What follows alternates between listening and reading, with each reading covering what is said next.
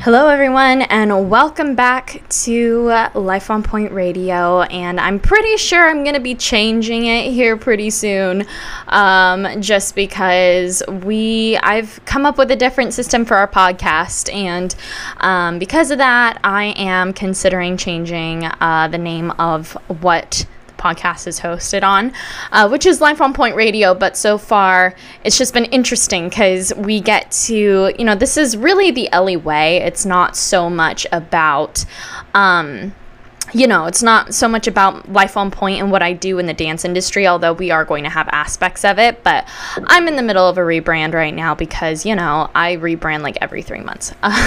It's not true, but I do rebrand a lot. So anyways, welcome back to Life on Point Radio. This week's episode, we are going to be talking about time. Time is precious. Time is what is all around us. We have it telling us what time it is on our watches, on our phones.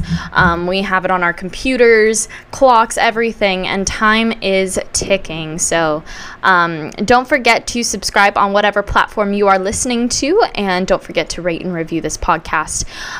If you've never tuned in before, hi, I'm Ellie, and I am a business owner and a business consultant, and I teach people how to identify what it is, what the power they have to create wealth. And so if you'd like to know a little bit more about me and my business, you can go to the very first episode of this segment, this 818 Biz Chat segment, and look for my journey to entrepreneurship. And so, yeah, we're going to get straight into this. And I am really, really excited about this episode. The reason being is because time is something that is valuable. A lot of entrepreneurs and business people, and even in general nowadays, we talk a lot about time and the value of time and all these things. And I want to talk about time and hustle. This morning I was speaking on a business panel for a conference called Rethink Creativity. And I was on a panel with my older brother, Eric from Brand My Heart, and a bunch of other business owners and leaders. And it was really amazing to hear everyone kind of on the same page about what is going on in their business and how we've done things, how not necessarily going against the grain of business, but taking a completely different approach to what is really what people are used to, and explaining business and things like that. And, it was just so fun to be around like-minded business people, and such an honor to do that. So, but it has been, we were talking a lot about, time and value, and the value of time and hustle and all these things. And the good news is, the world tells us that we have to hustle harder and slave more and all these things. And, one of the panelists brought this very good point up, is that the world always tells us to do this, but are we actually being as efficient as we need to be when we're doing that? And I thought about it because this has been something that I have been actually questioning, especially in my last episode where we talked about self-care. I touched on it just a little bit, but we're always told, you need to hustle harder, and the harder you work, the more money you're going to make. But necessarily that's not always the case. And so with that being said, time and hustle is like one of the things that it's like, okay, how do I create more time in my life when I'm hustling this hard? And sometimes the answer is taking a step back. And sometimes the answer means drawing back a little bit, taking a step back and being like, okay, am I really doing everything that I need to be doing? Am I doing everything that I'm meant to be doing, but am I working efficiently enough to the point that like maybe I don't need to be doing all these things? And that's the reality, I think, for a lot of business owners, is that we think that if we do,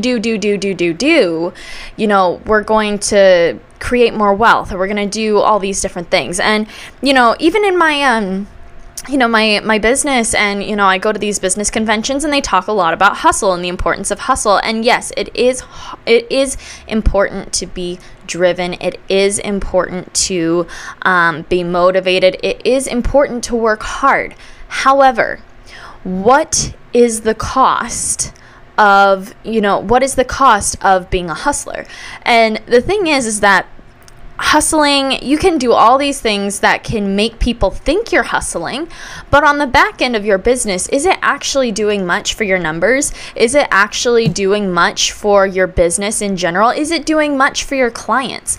And, you know, I talked about this last week when I was talking about self-care, which is, you know, the point being, when you are in a space of caring for yourself, putting yourself first is one of those things that probably 90% of business owners don't do.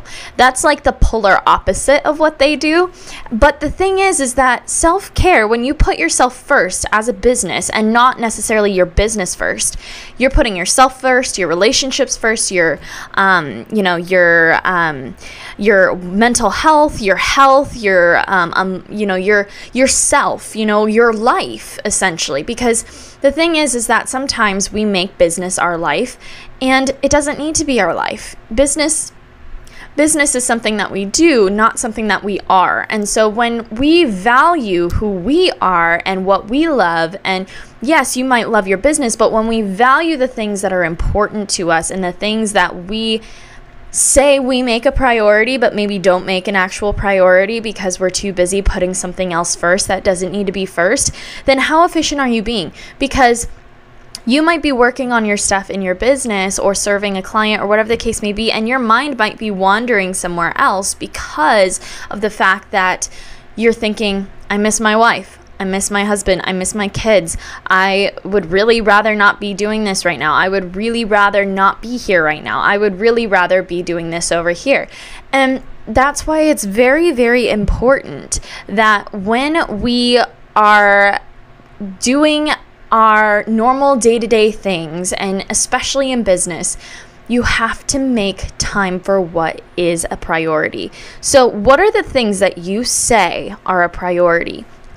The things that you say are a priority, for me, what is a priority for me? My priority is God first, my faith and all of that. That really helps me stay grounded and helps me in the mental health department, in the physical health department, in all the departments. It helps me stay anchored and to not go crazy. So faith is number one. Number two is relationships. My family, close friends, my boyfriend, anything like that, relationships come second. Currently, third is my mental health, my well-being, and things like that, which is not necessarily the best thing, but I kind of lump it in with faith because so much of my mental health and my emotions and my well-being is based on my faith. And so I kind of lump them together, but when it comes to like working out and health and doing those types of things, staying active, because it's part of my job, it's kind of easy to put it first in a sense because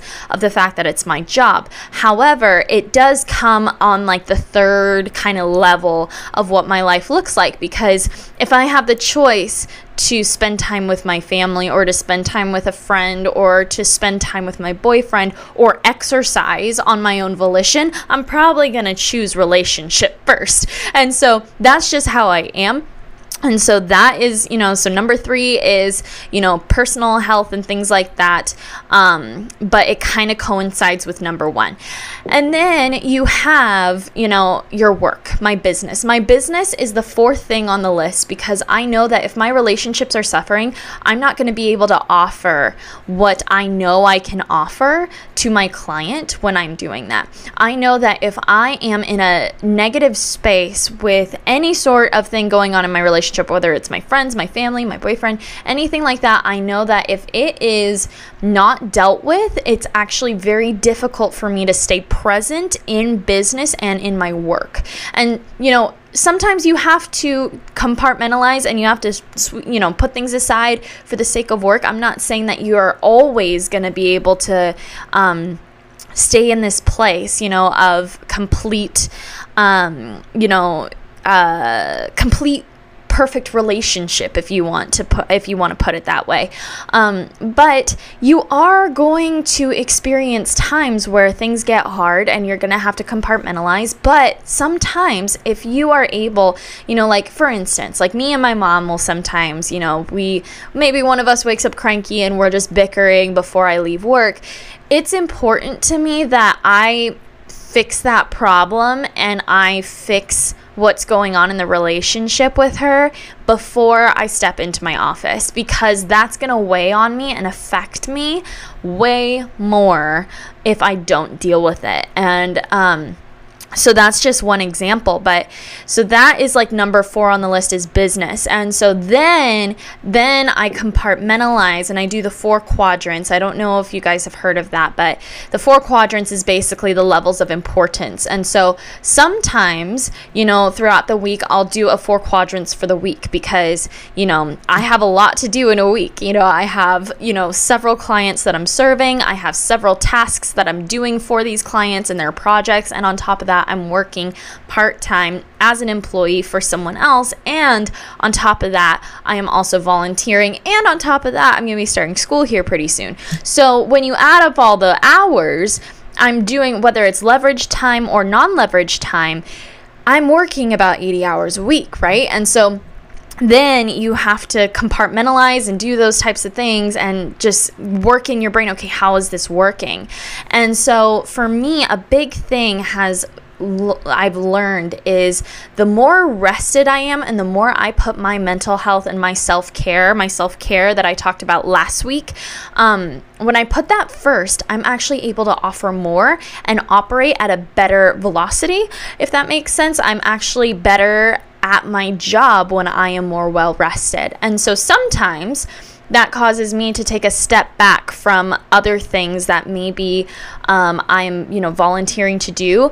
If it's not of the utmost importance, I'll take a step back from that so I can, take a class or stretch or whatever the case may be. Because sometimes, like, physically speaking, I teach, 11 classes a week right now, and it is a lot of classes, and it's a lot on my body because I'm also a professional ballet dancer. I teach a lot of classes. I like to dance, things like that, and I want to stay in shape. But sometimes when I get off of teaching, my body is incredibly sore, and I know I need to take care of my body. So I'm going to take the hour that I would normally spend, that I have reserved for catch-up work or whatever the case may be, I'm going to take that hour and roll out or stretch or whatever the case may be. And so you have to know what your time value is, right? And so even recently, I've been drawing back from certain things, people asking me, hey, I need help with this, I need help with this, and I need help with this. I've been utilizing my boundary of saying no because I know that I don't have the time. And I know that if I do that, I'm going to do it, and something else that I need, that I have made a priority, is going to fail. And so because of that, it has been hard to find that balance. And it's been also kind of hard to continue doing that, because I really struggled with people pleasing, and I really struggled with the idea of, I want to be everything for everyone in all capacities. And I have realized that that is so not practical. It so doesn't work. And so because of that, I need to learn, I need to learn how to say no. And this was something that I was thinking about one day, and I was just like, I need to learn how to be okay when people are upset when I say, you need to figure it out, you need to ask someone else, you need to, I can't be there for you right now because I'm doing other things that are taking more time and more of my priority. And it's been hard, sometimes people aren't used to that, especially with me, because I have served in the capacity of let me be everything that you need. But I've also realized that if I'm helping everyone else in that aspect, and I'm not talking about client-wise, but I'm just talking about, I have friends, or, in my voluntary work, you have to set a boundary when that is not your priority and that is not your lane. And that's something that I've been really grasping recently is this in my lane? It might be my strength, but is this what I'm supposed to be doing right now? And if it doesn't match with what's in my lane, then I have been rejecting it, not because I don't want to and not because I don't want to help, but because I need to learn how to value my time. And so when I'm valuing my time, when I say no or I set a boundary, I'm valuing my time, and I'm valuing that boundary of this is not, my work is not going to cross over into my time with my boyfriend. That's intentional time, because we have our time, sometimes I can take my work remote, and so I'll just go, he'll do homework, I'll do work, and it works out great. But when we're in intentional time, work is not going to cross over. And I used to do this a lot. I used to allow work to cross over into our intentional time, whether it was with my boyfriend, my dad, my mom, anybody, work would always come into play somehow. And then I realized, I was like, that's not okay, because then I'm turning this relationship that we're developing into a relationship where I'm not present in the moment, and I need to learn how to be present in the moment. And so I've learned that if I'm going to have intentional time with people, then I need to be fully present. And that looks like me saying to my own self, you're going to value the time that you have set aside for your friend who is also valuing the time that they have set aside because they want to spend time with me. And I need to value that person's time just like they would value my time. And so it goes both ways. You can't just value your own time and then expect everybody to follow your timetable. No, you have to work around sometimes, especially with clients, you have to work around their schedule, and sometimes I have to move things around, but I'm okay with that because I know the time that I have to offer, and they also know the time that I have to offer, and so we just make it work. The thing is that when a client really loves who you are and what you have to offer, they will make the time for it. They will make it happen. And just the same with me. If I really want to work with a specific client because I value them and I love working with them and I want to help them and it's worth it to me, then I will value their time and I will say, I appreciate your business. Let me work around you. And not all of my jobs are like that, because I am a service business. I have a lot of different moving parts. I have a lot of different services that I offer. And so recently I've really scaled back, and my business has taken a pivot and really has completely changed the way that I do business, because whereas it was, very much service based, I had housekeeping and childcare service and house administration and helping with things like that, organizational type things. Now my main focus is business consulting and teaching dance, and those are the two most important things that are in my lane currently. And so for me, those are the clients that I like to take, and that's my audience. Now, it doesn't mean I'm not going to do graphic design. It doesn't mean that I'm not going to do certain things for other people if I have the time to do it. But if I know that I have no free time in my work schedule, and I know that I am very strict with the time that I have when it comes to the clients I already have, then it's going to be different, and I'm not going to do it the same way that I would normally do it. And so it's been really fun to kind of just really explore this idea of time. And so I want to talk about time batching. Now, this is something I learned from a woman named Amy Landino, and she is like an administrative boss. Like, she knows how to do the schedule. She knows how to do productivity really well. She's got the hustle down.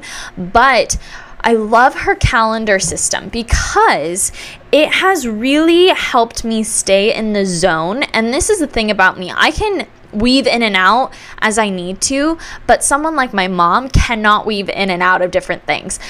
We work best, and I think just as human beings, we just work best when we focus all of our energy and our efforts on one thing and then leaving it and then moving on to the next thing. And so recently I did a little workshop for some students that we have for a project that I work on with a school. And we talked about time batching. And so for me, you know, I have Google Calendar. I think Google Calendar is just the absolute best. And so I love my Google Calendar. If you're looking on the YouTube, I'm going to show you what my Google Calendar would look like. So this is kind of like a day in the life of Ellie, right? And you'll see different things. And so I will actually block out bigger sections of time that have to do with business and task different projects to different days. So for instance, on Mondays, I work for my mom, I help her out. And so Monday, the biggest chunk of time is going to be spent helping her. And then I have about 2 hours to maybe, if I'm lucky, a 2.5 hour window of things that I can actually do that have to do with other projects that I know maybe have a little bit of an emergency thing that need a little extra work, things like that. And so when I do it that way, and then, you know, Tuesdays, it was my day off, but because I am teaching on Tuesdays, it's not my day off. So the bigger chunk of time for that day is for me to relax. And then on Wednesdays, you know, I focus a lot on the church, you know, on the projects that I'm working on for them. I have the biggest block of time set aside for church, and then everything else kind of falls into place where it does. You know, Thursday I'll work on another project for another client. Friday I'll work on another project for another client, and so on and so forth. And it actually has made me so much more productive than I could have ever imagined, because I'm being very intentional with my time. And so Sundays are the days that I calendar block, I outline my week. These are the tasks that need to get done. These are the things that need to get done. These are all the things that I need to do. And when I do that, it has been really, really, really great. And so I've been able to make lists for all the different projects that I do and all the things that need to be done for that time being. And when I do that, I find that it is so much more impactful and I get way more done. And so, you know, there's one project that I'll use an example. So I have 3 hours on Wednesday to do this particular to work on this particular project. And so on Sunday, I've already written out all the things that my goal is to get done for the week. I have a master list for all the things that need to be done for every project that I'm working on. And then I'll select things from that list that need to be done within that week. And then I will make sure that the list is there. And then in that 3 hours, I'm going to get as much of that entire list, the one for the week, done that I possibly can. And sometimes I get it all done within that window, and sometimes I don't, and I have to move it into like my makeup work time. But it has made me 10 times more efficient to do it that way, and it is just the best thing that I could ever recommend. So that is something that I consult a lot of people with, is calendar blocking and their time batching.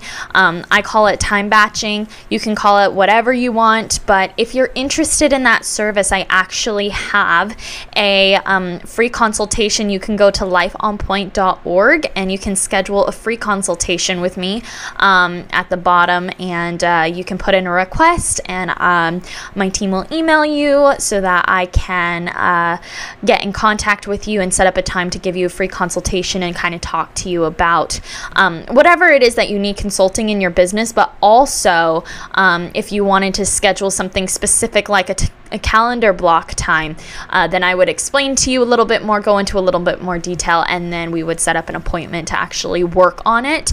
And so it's just been so amazing. Like, that has been really great for me to learn how to be very intentional with my time. And so, you know, there are times where I get a little lazy and I get a little laxed, and I find that I'm not as productive during those weeks. But when I am on top of it, man, I'm on top of it, and it is so good. And so I just want to encourage you that, you know, life gets busy. Don't be busy because the world says you have to be busy, or the world says that it's cool to be busy, because it is just as important to schedule time for yourself and your family, and to do things that you enjoy that are outside of work, hobbies and things like that. It's important to do that while you're working. You have to have that work-life balance. And right now, I think our society preaches work balance, and it's not actually a good balance of work and life. And that might look different for everybody. For some it might look like spending more time with their kids. It might look like spending more time with their families, their friends. For me, it looks like spending time with my family. It looks like spending time with the friends that really, really matter to me, the ones that I'm very close with. It looks like nurturing those relationships and making time for them, even if it is once in a while. It looks like making time for my boyfriend, because that is a relationship that I am trying to develop for the long term. And it's just like business. If you're gonna be in business, you need to be really, be aware that, you're going to sacrifice a lot, and that you have to sacrifice the short term for the long term. And, for me, relationships are the same way. If you want long-term relationships, and you got to sacrifice some things in the short term, and it's not always easy, and sometimes it is really easy, but it's not always going to be this thing where you don't need to be working 80 hours a week. There's no reason for it, and, I know that we live in an economy where, at least here in America, we live in an economy where we are working to get paid. We are doing what we do mostly to get paid. But what if we figured out a way to create our own economy and to reverse that whole thing around and work because we want to, and to be able to get paid what we deserve, and all these things? I think it's so telling right now that, so many people have not gone back to work. They're still on unemployment, and, the people that are working are getting taxed, and the ones that are not, and I'm not saying that they should be. I'm just saying, it's not setting us up for success. And so when it comes to not going against the grain of the system, because we're not trying to rebel, but how do we make a life for ourselves when we are relying on help from the government or help from our jobs? Like, what if our jobs go under? You know what I mean? And sometimes it looks like taking a risk. It looks like taking a step. It looks like taking an opportunity to really decide, do I want more than just working a 9-to-5 job? And if you want to work a 9-to-5 job, stay in that 9-to-5 job. I'm not saying that you should leave. I'm saying that I know for a fact that business is not for everyone. But if you want more out of life than what your 9-to-5 job is giving you, then you might want to consider business. You might want to consider, how to start something. You might want to consider the options that are available nowadays. And it is just so amazing to be able to talk about those things, because, it's to talk about what business has done for me is just so, like, I could be here all day. And business has really transformed my way of thinking about finances, even in the way that I care for my own personal finances, the way that I care for my business finances, like all these things. It has taught me so many valuable lessons that I will never let go of, and I will never leave business. That's the thing. Like, even if I change my business, even if the face of my business changes, even, this, that, or the other thing, I will always be in business in some shape or form, because it is meant for me. It is meant for my lifestyle and the lifestyle I want to create. And so if you are somebody that wants to create your own lifestyle, business is the way to go, because even business is creative. Business is coming up with ideas and solutions, and coming up with these things and offering it to people. And some people aren't going to want it, but the right ones will want it. And you will be so surprised when you find how many people just love and adore, people for what they have to offer. And when you are a blessing to your community, essentially, I think of it this way. Businesses are a blessing to their community. One, they're providing jobs for other people. 2, they are providing help. They are providing a service. They're providing a product that's going to help people. And 3, it's a way to create revenue, not just for yourself, but to also create revenue for your employees. You're helping you're helping the economy, the big economy, the grand scheme of economy, and you're helping them by having a business. And I think, we can talk crap about the government and the way that the economy is run right now, taxes and all these things. But, I was talking to somebody the other day, and every single time that I talk to them, they always say something profound. And I was just like, wow. And he said, I had to go get, I got a hole in my tire basically. And I spent about 3 hours at the tire shop because they were taking a while. And, he said, I was like, thank God I didn't have to buy 2 whole new tires because that would have been a lot of money. But, something he said was, these businesses might be praying for favor. They might be wanting favor, or whatever the case may be. And you are taking part in their favor. You are a part of their favor. And that really spoke to me, because essentially what he was saying is that you are part of bettering the livelihood of someone else when you buy their service or product. And I was like, we think of that only for ourselves, right? But that's a little bit of a selfish perspective when you're thinking of it of only for yourself. Like, what about the other businesses, the people that you're buying from? What about those people? These businesses are creating jobs for other people. And when you buy a product or you do something like that, you're not just buying a product. You have to look at it as an investment, right? So if you're looking at it as an investment, you're investing into someone else's life. You're investing into that business. You are investing into someone else's livelihood. And we can talk about how much people don't like how much this corporation is making, and yada, yada, yada. But the reality is that's negative thinking. And that is just ridiculous. Why would we spend so much time talking negatively about something when we realize that there are people all around in that store, like Walmart? There are people all around in that store that work in that store, and Walmart provides jobs for these people.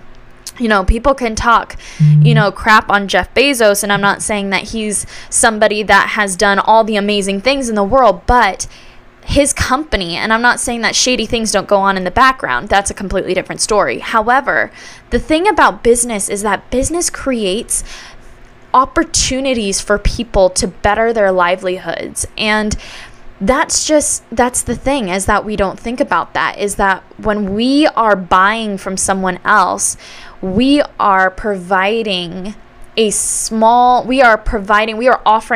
sense of something to better one of those employees' livelihood. And you can take it how you want it. Like, you can think of it in any way that you want it. I just thought that was so profound. And I was like, yeah, you're so right.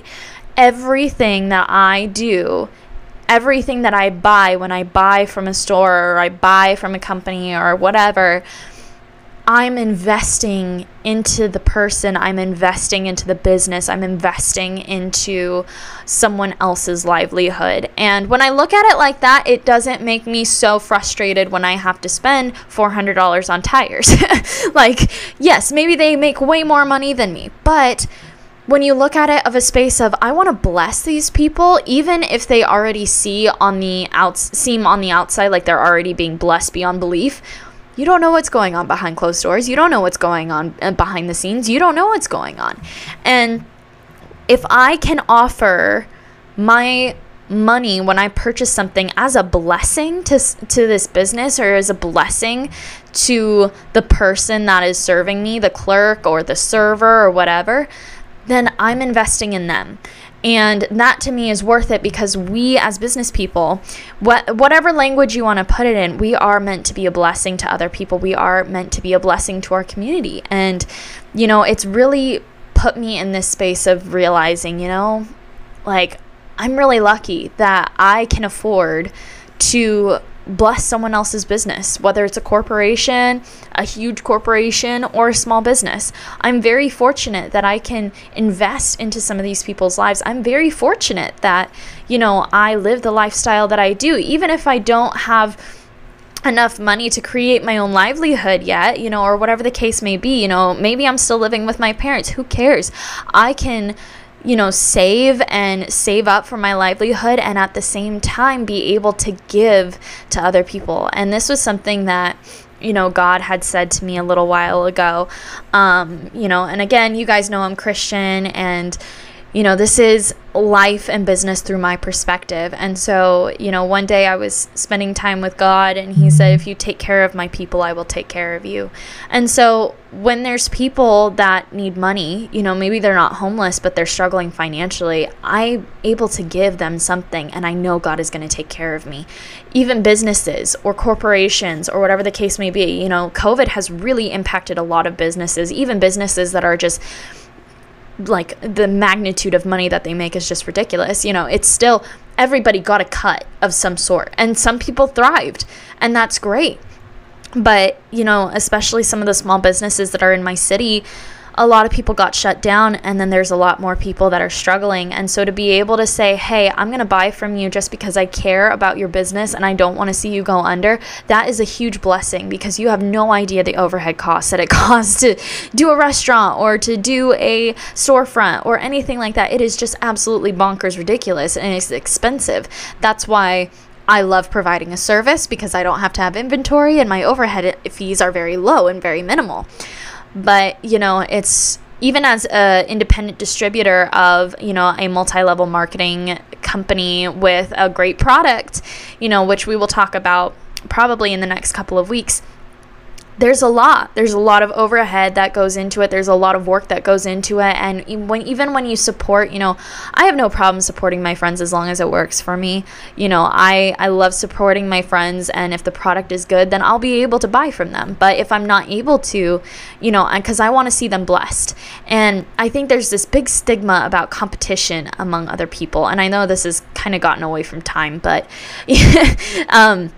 but there's just this, it's, again, going back into a space of gratitude. So yeah, we totally got off the topic of time, but that is okay. This has been such a great, conversation. And, when we serve other people, there's this huge stigma about competition and competition amongst businesses and things like that, and people fighting for clients and things like that. And honestly, it needs to stop. Like, I'll go off on another episode about this, because this is just everywhere. It's in everything. Like, it's not just in business, it's in everything. And I've experienced it. I've been not on the side of being the competitor, but on somebody that the competition has directly affected. It's called politics, it's called favoritism, whatever the case may be. It's competition. And, there has to be a healthy amount of competition, but also a healthy amount of support. And so for me, like, for instance, me and Eric, Eric has a branding business. He has a marketing business. I have things in my business where I offer some of the services, but I don't offer everything he has to offer. And so when my clients come to me asking for something specific, I may not be able to offer them what I know they need, and so I'll send them to him. Or, there's been times that he's brought me people. There's like, oh yeah, I've heard about you from Eric, and I wanted to come check it out. And, not just, handing out someone else's business card, but even knowing what your strengths and your weaknesses are, and being humble enough to say, hey, I can't help you here, but I know someone who can, and bringing them. And that is a blessing to someone else's business. And I think we need to get outside of the stigma of being so afraid to lose clients that we trap them in a way. In our minds, they become ours, and we become possessive over people. People have free will to walk in and out of stores, or to walk, to click an order from wherever they want, and to choose whatever service they want. And we as business owners need to respect that and uphold a level of relationship with the clients that we do have, but not shame them when they go somewhere else, And that's just something I've really noticed recently has been happening quite a bit, not necessarily directly to me, but indirectly affecting me, and seeing some of the things that are going on. And it's very hard to watch. And, I think when you value your clients and you value the relationship. You know, half of business is valuing the relationships that you create with others. And I think that's a huge part of business that most people don't talk about. And so, you know, it is a long conversation that we just got into. You know, I talked about time, I talked about hustling, I talked about healthy competition. You know, we just went all over the place with this episode. That's what tells, I'm sure all of you kind of noticed I didn't have notes this time, but you know, I think this was a good conversation nonetheless, and I hope you're encouraged by it. You know, I hope that you draw something from this episode as far as, you know, what it looks like to, you know, redefining success in your business, and also not being so narrow-minded, but also being able to focus, but at the same time be able to see from the big picture. And so you guys are absolutely amazing. I so appreciate all of you. And if you're someone that struggles with balancing your time and all those things, again, I have that service available to you. And so if you would like to book a consultation with me, please go to lifeonpoint.org/contact and go ahead and let me know what your needs are, and we can have a free complimentary consultation phone call. And I want to know your thoughts. As always, definitely connect with me on Instagram at the Ellie Way, and join my free Facebook group, which is my free Facebook group, 818 The Power to Create Wealth. And all the information is down below in the show notes as usual.